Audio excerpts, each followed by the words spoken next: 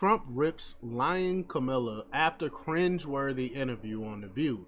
He said, quote, "The dumb women on the show wish they never asked that election-defying question." If y'all haven't seen it yet, I can't wait for y'all to see it. This is wild. I can't believe they asked that question, just like Trump said. This could be the thing that help propel Trump through this election. So we're gonna play the clip. We're gonna talk about it. But before we get started, go ahead and hit that like button, share this out so we can get this information out there. Subscribe if you're not already a subscriber, and hit that alarm bell so you know when I'm putting out new stuff. Also, check out my link tree in the description. It has a link to my Patreon. That's where I talk about things that I can't talk about here. There's also a link to my Instagram and my X account, so follow me there as well. All right, so let's talk about this news now. This comes from the Gateway Pundit from Jim Hoft. He reports that Kamala Harris, the Democratic presidential nominee, once again demonstrated her inability to navigate even the most favorable media settings, handing President Trump yet another opportunity to pounce.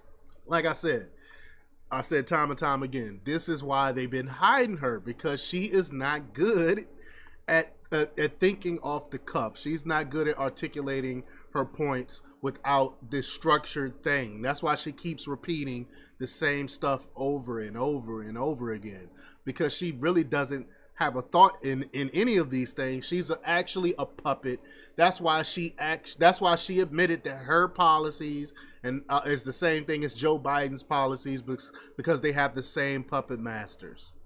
But appearing on The View, Harris joined the show's co-host to promote her campaign and attempt to defend the Biden-Harris administration's dismal record.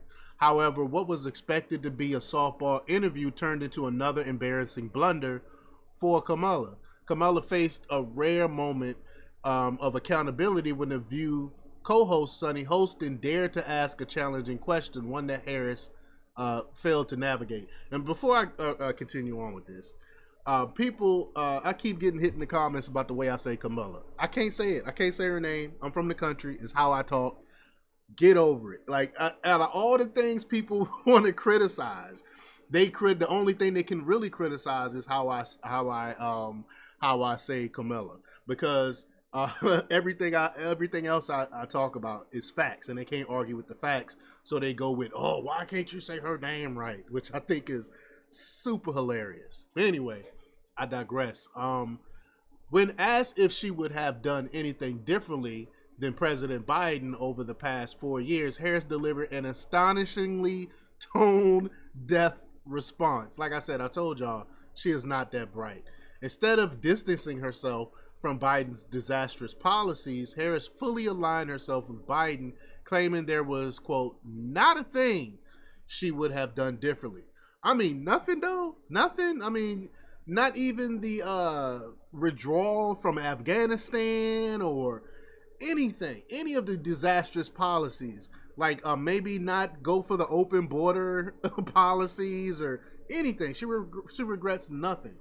I'm going to play the clip in a little bit. President Trump didn't waste a moment in seizing the opportunity, launching his response on X, where he took direct aim at Harris's allegiance to Biden's failed policies. Like, they will never admit they were wrong. That's the thing about Democrats. They never admit to any type of wrong. They never take any type of accountability for anything they do. They literally ran the economy into the ground, and yet she says, "Oh, there's nothing I would change, nothing I would do differently. Everything is great.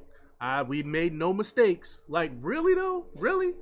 But Trump said Lyin Kamala, who is being exposed as a dummy every time she does a show, just stated to the degenerates on The View that she would have done nothing different than crooked Joe Biden, the worst president in history of the United States. The lamestream media doesn't want to pick up the story. The dumb women on the show wish they never asked her the question that led to that election-defying answer. But the internet is going wild, and he's right. Wild it did. Again, I'll play the clip in a second. He said, for starters, the border disaster, that's what I just alluded to, with murders and everyone else being allowed to invade our country, worst inflation in history, which I also mentioned, the Ukraine disaster, October 7th with Israel, loss of energy independence, the Afghan debacle, loss of respect all over the globe, and much more. Her dumbest answer so far. I definitely agree. But let's listen for ourselves. This is what she said. I mean, it's so idiotic. So idiotic. Here we go. Well, if anything, would you have done something differently than President Biden during the past 4 years? And it's a softball question. I know Sonny Holston was like, yes, this is a great question I'm gonna ask her. I know she'll have a great retort. I know she'll say something great. I mean, this Sonny Holston have no idea how dumb this woman really is. But let's listen to her response. Let me rewind a little bit and listen to her response. Here we go. During the past 4 years.